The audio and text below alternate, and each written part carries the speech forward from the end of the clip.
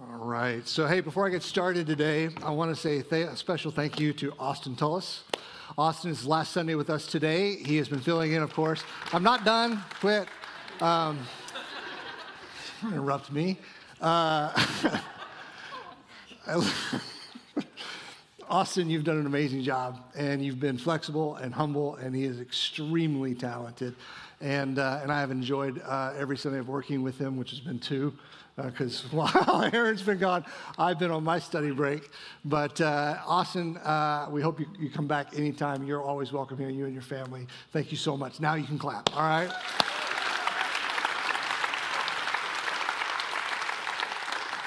All right. Let's see if I remember how to do this. The problem with having 5 weeks to study is, man, I got a lot to talk about today. So it'll be a 15-minute intermission between the second and third point.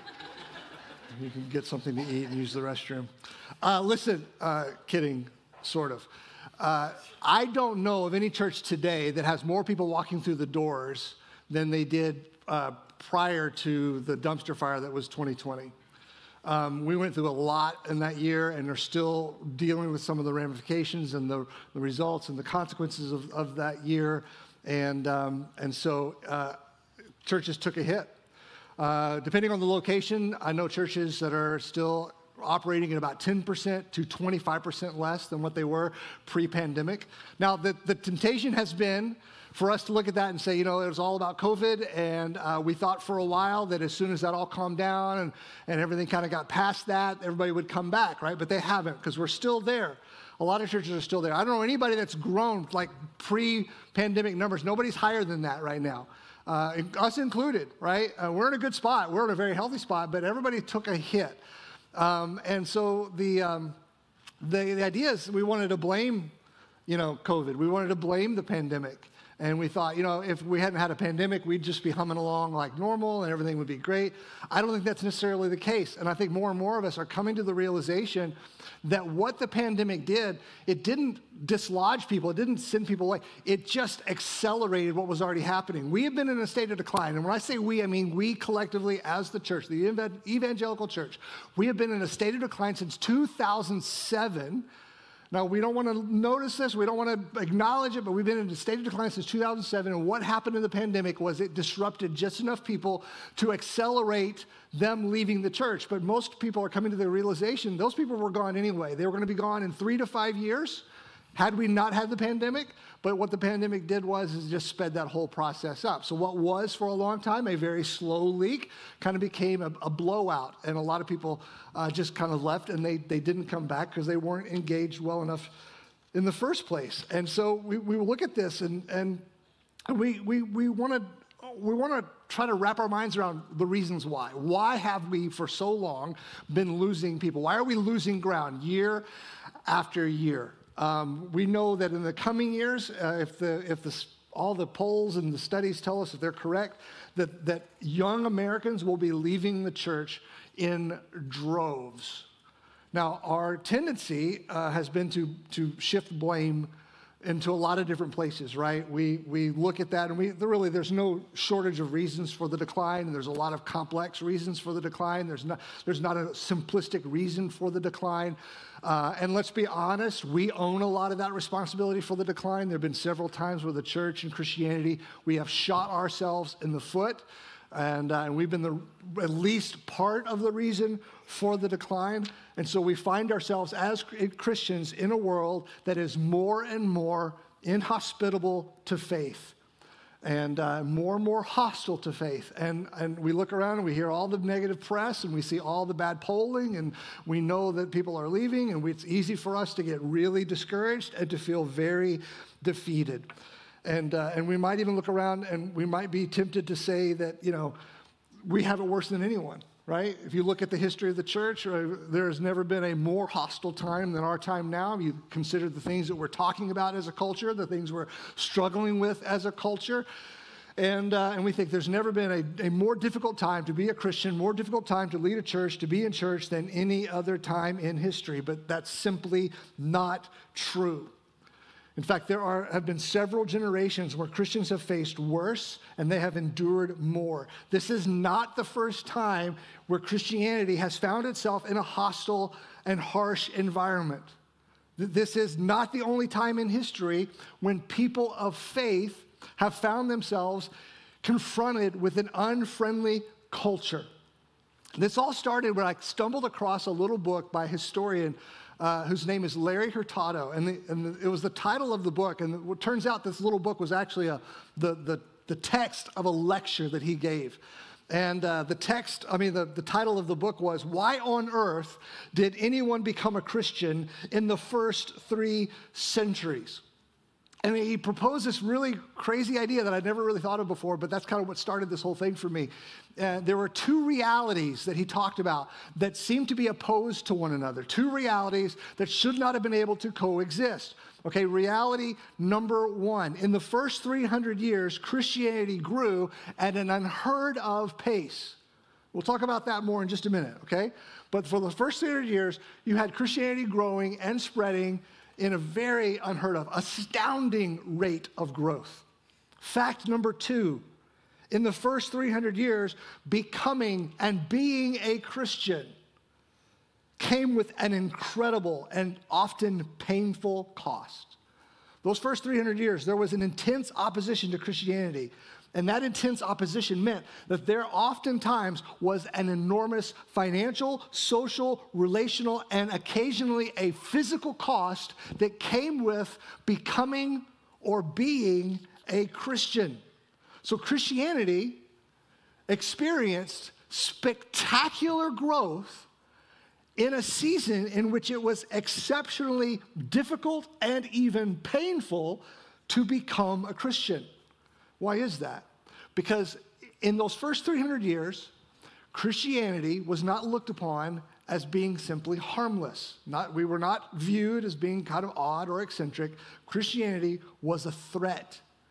It was labeled as being dangerous. Let me kind of unpack that for you. Even though Christians then and hopefully today, we still continue to try to live quietly and peacefully in our culture, in that world, and I think we're seeing a little bit of it even in our world today, Christians and their views and their beliefs were considered to be a destabilizing force that jeopardized everyone's security, everyone's way of life.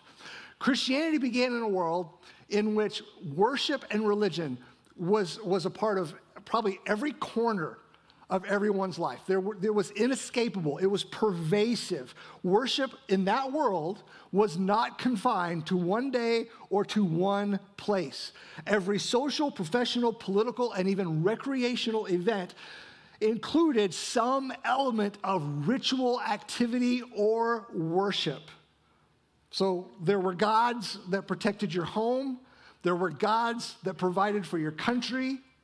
There were gods that watched over your family. Right? There were gods that were even assigned to specific professions. Like your profession had a god, a patron god, and you were expected to honor that god in hopes that that god would make your work prosperous. If you attended a meal, it doesn't matter how formal or informal the meal was, there was going to be in that meal some sort of ritual or some kind of sacrifice you were expected to participate in. In fact, it was not uncommon for someone to invite you to a meal, and the invitation was not coming from the person who was putting on the meal. A lot of times the invitation was in the name of the god around the meal, who the meal was meant to honor. So the God himself was inviting you to this social event. Now, everybody in that world was allowed to have their own personal God, but no one was allowed to limit their worship to that one God. But that is what set Christianity at odds with their culture. Christians believed in one God, and they were allowed to worship that God and that God alone. In their eyes, all of these other rituals, all these other sacrifices that were part of all the different parts and pieces of life, they weren't just harmless. They were considered idolatrous. Which, if you think about it, what is idolatry? It's in essence What the Christian believed was it was spiritual adultery. It was the Christian being unfaithful to the God who had proven himself faithful to them. And so they refused to play along. And this refusal to play along, right, to recognize and to honor any other God but their own, wasn't just considered to be insulting, it was thought to be dangerous. Dangerous to everyone, not just to them personally, but dangerous to all of society. See, this was a world in which all this worship that was going on, remember, it's a world full of worship. It's a world very religious. But all of the worship that was going on in that world was transactional.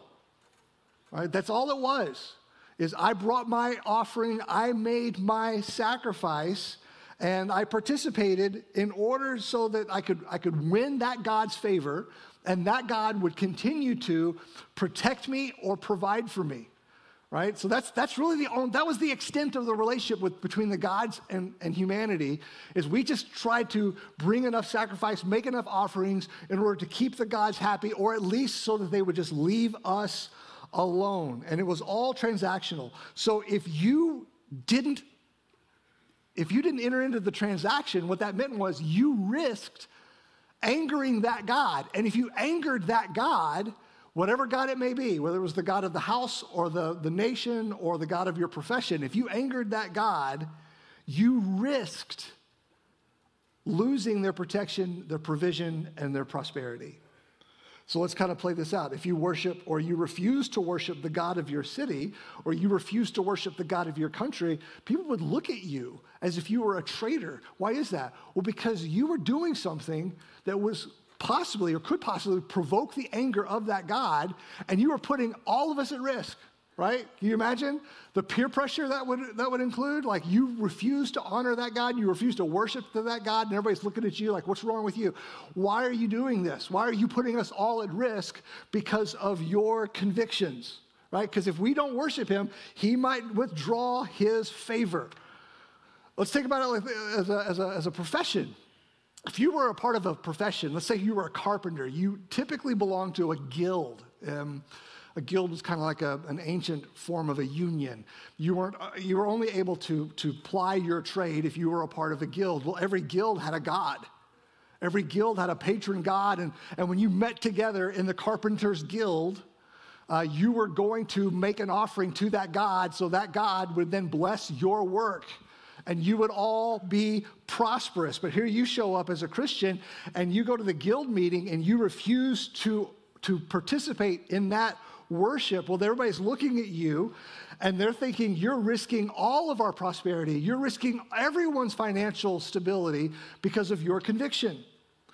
If you are a Christian or became a Christian and you refuse to honor the God of your household, can you imagine the intense pressure and the conflict it created with the other people of your home? Because now suddenly you're not gonna participate in this worship anymore. Now you're putting everyone in your home at risk. So the refusal to worship any other god but their own meant that it was virtually impossible for Christians to be welcomed into any public gathering or to any professional setting. I'm going to give you some quotes from some writers of that time so you get an idea of what was being said and what was being thought about Christians in this world. The first is a guy named Psellus, who was a Greek writer. Psellus wrote in opposition to Christianity, and he argued that when Christians questioned the validity of the gods upon which the social and political order rested, he argued that they were guilty of promoting sedition. And he said this is why they were so afraid of Christianity, why they had to intensely oppose Christianity. If masses of people will follow the Christians in their madness, this will provoke the wrath of the gods, and the social and political order would fall into anarchy and chaos. So as a Christian, what that meant was your stubborn refusal to honor any other god but your own meant that you were going to jeopardize the social stability and the financial prosperity of everyone around you. So because of this idea, Christianity wasn't just odd, it wasn't just eccentric, it wasn't harmless, it was dangerous. Another guy named Tacitus wrote that Christians were hated for their abominations and that they were spreading a deadly, dangerous superstition. Another writer by the name of Suetonius said described Christianity as a new and wicked superstition. Now, I bring that up because that word superstition was a loaded word in that world, because when you labeled something as a superstition, it was incredibly derogatory, incredibly insulting, because it was a category of religion that was viewed as excessive, as repellent, and monstrous. That's how they described Christianity. Christianity was an excessive, repellent, monstrous religion. It was dangerous. It was a dangerous and destabilizing force, which meant it could not be dismissed and it could not be ignored. It had to be aggressively confronted and opposed. And this meant that it created massive social, professional, relational, and even financial problems for every follower of Jesus. Now, you would think, with all of that going on, right? All of that happening, you would think that the trouble you would have willingly invited into your life by even considering Christianity would have discouraged most reasonable people from even considering the claims or the message of Christ. But it didn't. I want to give you some numbers here. And let me be real clear. Everybody's very honest about this. These are all guesses, right? There wasn't this is just kind of seeing what's being written about, what's being done, what's happening in that world. But these are all approximate numbers. So at the end of Jesus' time on the earth, you have the resurrection. Of course, there's the crucifixion, right? Then you have the resurrection. And then after the resurrection, 40 days, you have what's called the ascension, and Jesus leaves. And when he leaves a small band of believers. How many people are left at that time? Well, they estimate after the ascension, there are probably about 500 believers. That's it. Now, over the course of today, we'll have just a little over 500 people that will walk through the doors of our church. Right, that's all. That's the sum total of Christianity in the entirety of the world. 500 believers. About 70 years later, in AD 100, that number has grown to 7,000 to 10,000. Fast forward another 100 years, 280, and you're talking about 200,000 plus. And then another 100 years, by 380, you're talking about 5 to 6 million Christians throughout the world. Christianity, at this time, was not the only new religion. It was not the only new cult. It was not the only new spirituality of its time. Another historian said this: no other cult in the empire grew at quite the same speed. Part of the reason that Christianity spread like it did was because Christianity was unlike all the other ones. It was it became something called translocal and transethnic. Most cults or religions were centered in a certain location, or they were centered among a certain people. Now, a lot of the things that Christians taught, the Jews have been teaching for thousands of years. Why didn't they get in trouble? Because the Greeks look at the Jews and they said their beliefs were based on their ethnicity, so they were given a pass. But then Christians start showing up, and these people who were not Jewish start taking on the belief of Christians, and so it becomes transethnic. It transpires. It goes past the Jews, right? And so it begins there largely with the Jews, but then it grows outside of that. That didn't happen in that day, and it typically didn't spread around the world or the known world as we know it like Christianity did. Now, you'd think that the growth of the church, particularly in the 3rd century, right, that the growth of the church would be the result of the fact that there's more Christians because there's less persecution, right? Wrong. The most intense season of persecution, when a lot of Christians lost their lives for their faith, actually occurred in 303 AD under the rule of Diocletian. Honestly, it was persecution's last gasp, because what happens? 10 years later, you have what's called the Edict of Milan, and that's where it says Christianity can now be tolerated in the Roman Empire. And then 10 years after that, Constantine, the first Christian emperor, declares that Christianity is the official religion of Rome. Think about that. In 300 years, Christianity has done what no one else has been able to do. Christianity has conquered the Roman Empire. Some people look at that and they say, well, the reason Christianity flourished is because eventually those in power allowed it to flourish. That's not true. Larry Hurtado, I'm going to quote this guy a lot today, but Larry Hurtado, the historian, says, Christianity did not become successful through Constantine giving it imperial approval. Instead, Constantine adopted Christianity likely because it had already become so successful despite earlier efforts to destroy the movement. Some people look at that and yeah, it looks like Constantine's faith was genuine, but it became politically expedient for him to make Christianity the official religion of Rome because everybody was becoming Christian. It was growing that fast. So the question that is, right, the question we have to ask is, what was it that made Christianity so attractive? What was it that made Christianity so appealing? What was it that Christianity offered that made it worth the cost? Hurtado writes, there must have been features of the early Christian faith that made it not only distinguishable, but also worth the consequences involved in taking it up. What was it that made it so appealing? Even though you stood to lose so much, financially, physically, relationally, professionally, why were people still willing to give up so much to adopt the Christian message? There's a lot of speculation, but generally there are three things that people come back to, three themes that they begin to orbit around. And those are the themes that we're going to be talking about over the course of this series. What were those three things that made Christianity so appealing? It was an unusual theology, it was an unexpected eternity, and it was an unconventional society. Now, why is this important for us today? We've got a good history lesson so far, but what does this matter to us? Let me tell you why it matters. It's important to us to understand these things because what made Christianity appealing then are the same things that make Christianity appealing now. And yes, the culture, the world that we live in today is much different than it was 2,000 years ago. I get that. But there are some really interesting parallels between what the world was believing in and how they saw and defined gods and the gods of that day and how we continue to do that today. So the things that made Christianity appealing then, I believe, are the things that we can still lean into for it to be appealing and attractive now, for us to come back to understand. So we're going to start today. What is it? The first one. Well, the first thing is, and this is where it all begins. Everything takes its cues from this one.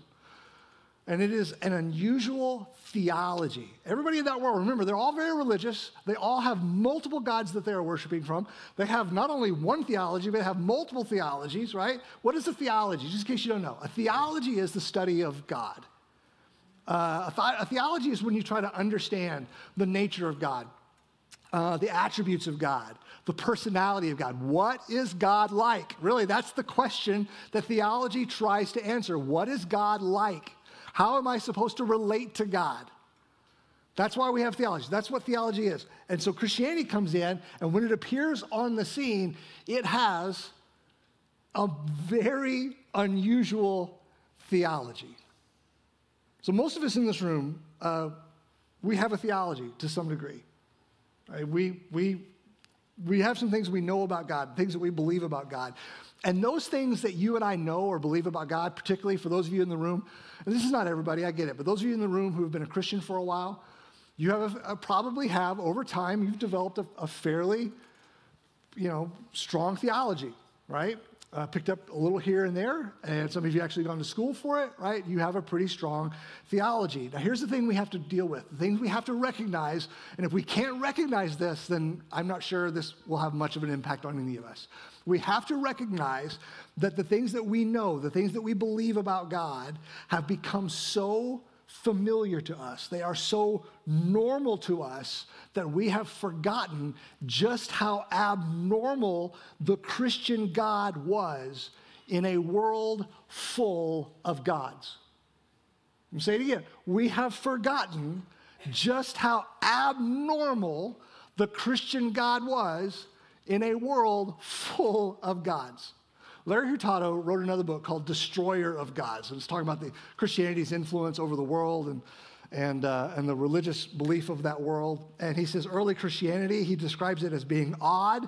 Early Christianity was bizarre.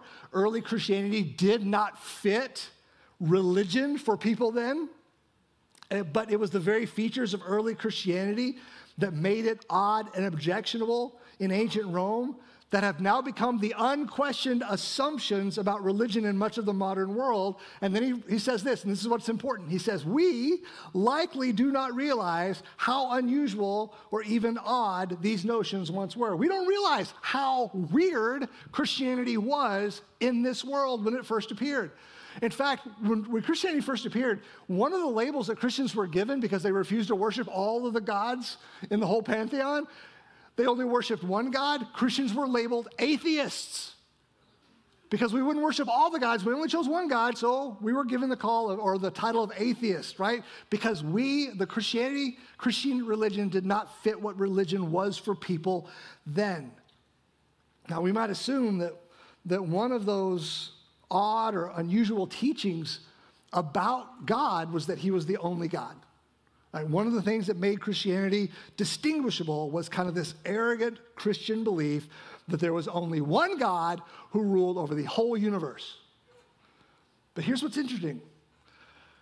The Greeks and the Romans had hundreds of gods, and each of one of those gods had their own jurisdiction, right? They had their own territory, and they ruled over their areas with their power and their influence, but it was limited to their assigned domains, right? The gods of a house, and the gods of a country, the gods of a profession. We've already talked about that. But in my reading, I was surprised to learn that this idea of the existence of one supreme being, the idea of the existence of one ultimate deity, was not truly unusual. Yes, there were lesser gods that the people worshiped, but there were a lot of thinkers and different schools of philosophy that actually speculated, they hypothesized that there was one God kind of behind and beyond all the other gods, that there was one ultimate God over them all, that there was one divine supreme being from which everything, even all the other little gods, originated from. But here's what's interesting. It never went beyond speculation. No one ever named this God. No one ever built a temple to this God.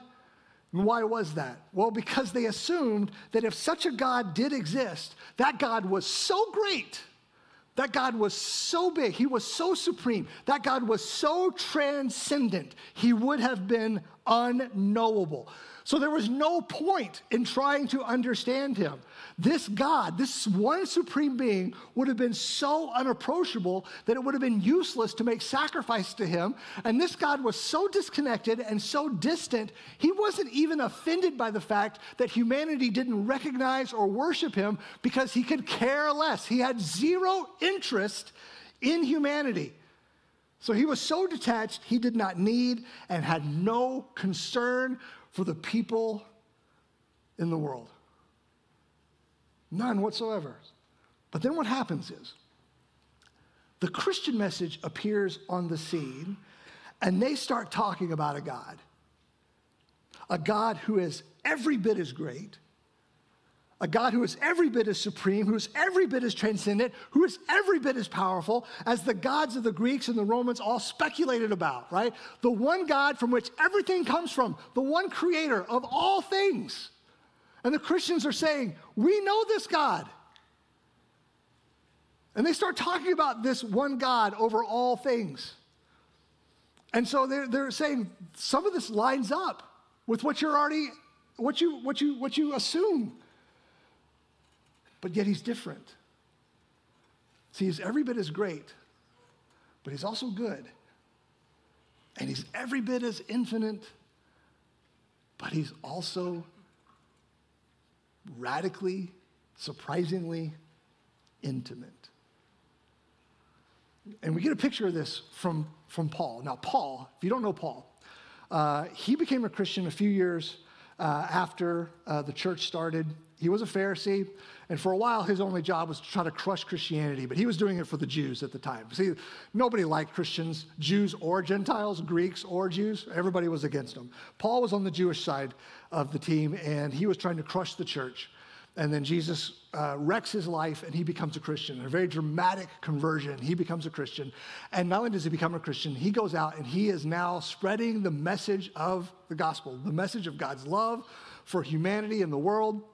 But his audience are the Greeks and the Romans, the very people we're talking about. He is going out talking to those people.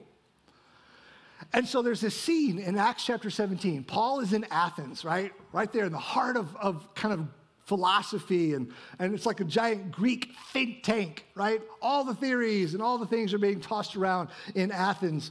And he's at a place called the Areopagus. And the Areopagus was a place where everybody kind of gathered, and they had all these, they worshiped and they debated and they learned and all this stuff, right? So Paul is there, and he's going to preach the gospel to these Greeks and Romans in this place, in the Areopagus. And he stands up and listen to what he says. He says, "People of Athens, I see that in every way you are very religious." That's what we just talked about, right? Religion is everywhere in this world. There's not a corner of life where you won't find religion. He says, "You're very religious. For as I walked around and looked carefully at your objects of worship," there are all these different altars and idols. He said, "I even found an altar with this inscription, 'To an unknown God.'" Maybe this was that God that they were speculating about. Maybe this was the God they hypothesized was that God behind all the gods, right? And he says this, he says, "So you are ignorant," talking about this unknown God, "you are ignorant of the very thing that you worship." You don't even know this person. "But this is what I'm going to proclaim to you." He says, basically, you don't know this God? Let me introduce you to him.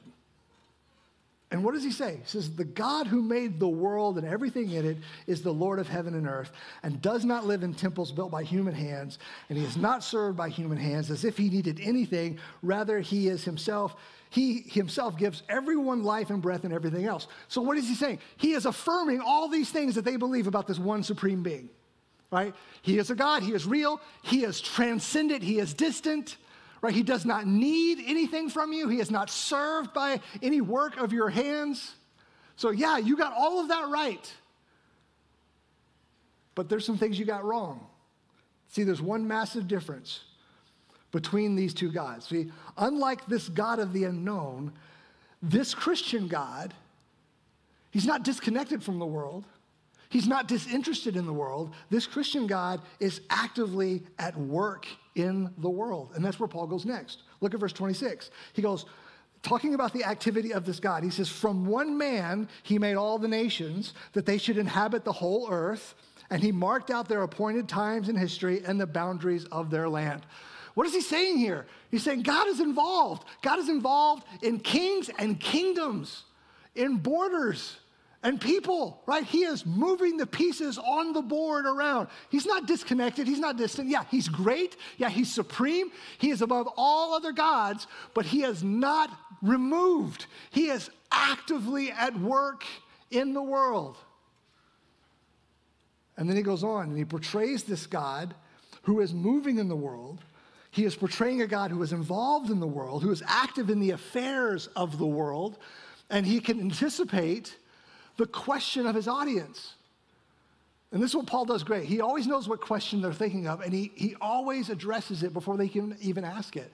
And their question is, why would a God that great, why would a God that big, why would a God that supreme, why would a God like that ever be concerned about the affairs of man? Why would a God so great descend so far to be involved in our world? And he answers that question starting in verse 27. He said, God did this so that, right? This is why God is moving in the world, so that they would, look at this, seek him and perhaps reach out for him and find him. Because though he is not far from any one of us, for in him we live and move and have our being. Why is God moving in the world? Why is God active in the world? Why is God concerned about kings and kingdoms and the affairs of men in this world? Because he is working so that people might seek him. And why does he want them to seek him? Because what does God want? He wants a relationship with the people of this world. And these Greeks like, this is incredible. They've never seen or heard anything like this. So you have a God like the one they thought about, like the one they speculated about, a God who is not served by human hands, but who at the same time is actively working in the world to capture human hearts. Why would he do that? Paul alludes to it, but doesn't say it explicitly. Why is God doing this? What's the motive behind God's work in the world? What is the motive behind God's activity in the world? Why does God want us to seek him out and to find him? Why? Because he loved the world and the people in it. Here's our problem. You and I read the words, "For God so loved the world," and we barely raise an eyebrow. It doesn't really touch us, doesn't really move us, doesn't quicken our pulse. But think about those words in that world. Think about those words in a world where there is a supreme God, but he doesn't care about you. There's a supreme God, but he's completely disinterested. You have nothing to offer him. He doesn't even care if you worship him or not because he's so far removed from you. And then John comes along and says, "For God so loved the world." And that is, to the Greeks and the Romans, mind-bending. When the ancient writers wrote about the love that the gods had for humanity, right? They always chose one specific word. If a god had any affection for a human, it was always the Greek word philia, right? Or philia. Depending on how you say it, right? Phileo or philia, right? And it's the word for friendship, right? It communicated kindness, it communicated friendliness, right? If the gods had any feelings for humanity, this was the specific word they choose. It was, they were amicable but not accessible, right? They were cordial but unapproachable. It was really kind of like the lowest level of affection, really, right? It was kind of a lukewarm milquetoast kind of love. All right, let me see if I can illustrate this in another way. Gentlemen, let me talk to you guys, because I don't know about you girls, but guys, you remember that time you had that crush, right? That girl that she just stole your heart, and you were flirting, and you were doing your best to get noticed, and you were kind of working the friend network, right? You know, trying to make sure she understood your interest in her, and finally, man, you just went out there, you laid it all out on the line, you became super vulnerable, and you just said, "I like you.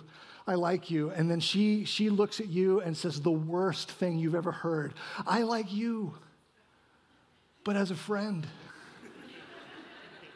Oh. You can tell I've heard that a lot, right? It's a lot of baggage there with that, right? I was a lot of my life right there, right? "I like you, but as a friend."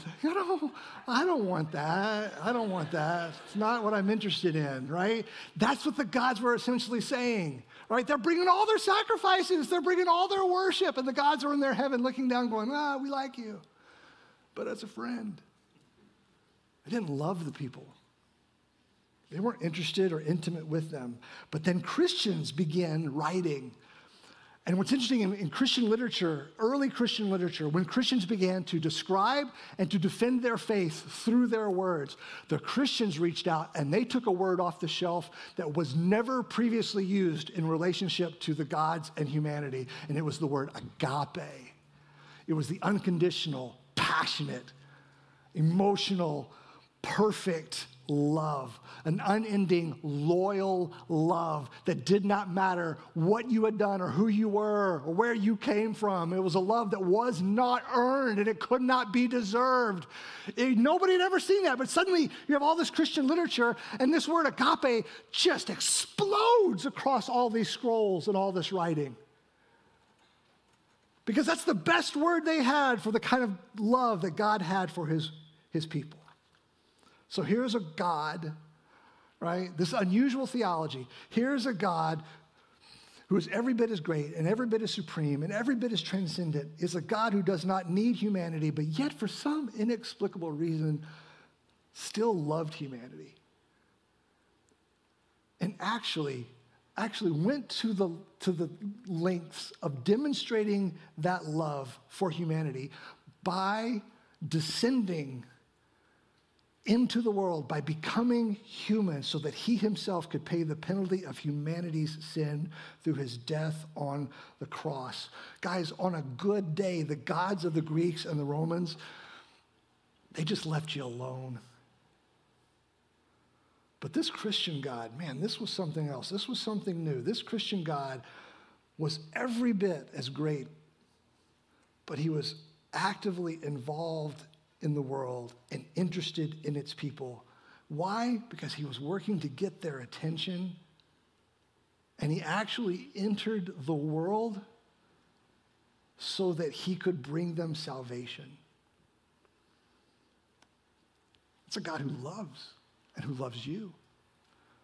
Now remember Paul. Paul wrote and ministered to all of these Greeks and Romans who did not understand this theology, who couldn't comprehend this kind of love. This kind of God was absurd. It was ridiculous. But I want to read a passage to you that you might have heard before. But I want you to listen to it with the ears of one of these Greeks or Romans. I want you to hear this like they're hearing this for the first time. Paul is writing to this church in a place called Ephesus, and he says, "And I pray that you, being rooted and established in love, may have the power, together with all the Lord's holy people," listen, "to grasp how wide and long and high and deep is the love of Christ, and to know this love that surpasses knowledge, that you may be filled with the measure of all the fullness of God." He says, I am praying that you grasp this knowledge of how wide and long and high and deep is the love of Christ. And why is that?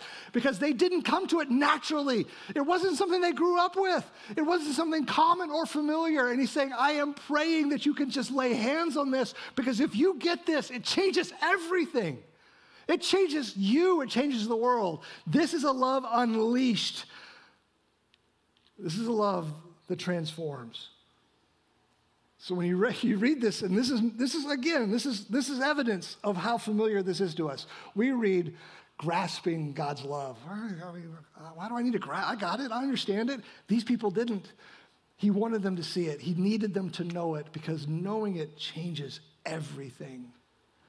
Now let's take 5 minutes, and make some parallels and draw some application. What do we do with this now? Where do we go from here? 2,000 years ago, people were highly religious, right? Very religious, very spiritual. Guys, nothing's changed. Nothing has changed. We live in a world that is highly spiritual. And you know what they did in that world? In their spirituality, they created gods for themselves, gods that they fashioned really kind of after their own images, gods that was interesting, gods that only wanted what they wanted to bring, and gods that would only do what they wanted to do. Right? And what do we have today? It's the same thing. We have people exercising toxic autonomy. And we are creating our own gods because we're no less spiritual than we've ever been. It looks a little different, but so much of it is the same. We are still a highly spiritual people, still creating gods that we can worship. And when we do that, we create gods that fall into one of two camps. Either that God is distant and disconnected and uninterested in us, and we're uninterested in them, and we could care less about either one, right? Or we create gods who we try to transact with. We try to earn their love. We try to earn their favor. And really, it's more about, it is a superstition. Like if I just do the right thing and bring the right thing and say the right thing and am the right person, that God will bless me and I will be prosperous and I'll be secure, right? But the problem is this, is that what the gospel completely upends all of that, because the gospel says there is a great God of the universe who loves you, a great God of the universe who flung all the stars across the sky, but also knows how many hairs you have on your head. That's amazing.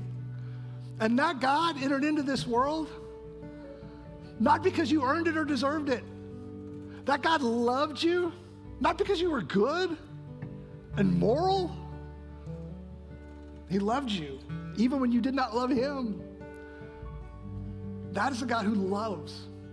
And if that idea, if that knowledge, if that truth could penetrate your heart, if you can have the power to grasp how wide and long and high and deep is the love of Christ, that changes everything. And that's where we have to start. Is it old and tired? Is it familiar and cliche? Yeah, maybe it sounds like it, but it's only because we're not seeing it as it's meant to be seen. My prayer all week long has been that God would break through the crust of your experience and you would see him and feel him and experience his love, his real, genuine, passionate, affectionate, involved love for you in a way that you haven't ever, or you haven't in a long time. That you reconnect with his love in a way you haven't, or you haven't in a long time. So we cut a song out of the first part of the set so that we could sing this song as we go today. We're going to worship as we close. We're going to respond in worship today based on the things that you heard and what we've talked about. And I asked Austin last week to introduce this song so that we would have a little bit of familiarity with this song, because I want us to respond to God through the lyrics of this song. So I'm going to invite you to worship, and I want these words to penetrate your heart. I want these words to wash over you. I want you to feel and sense these words as if you've never heard them before. Let's worship.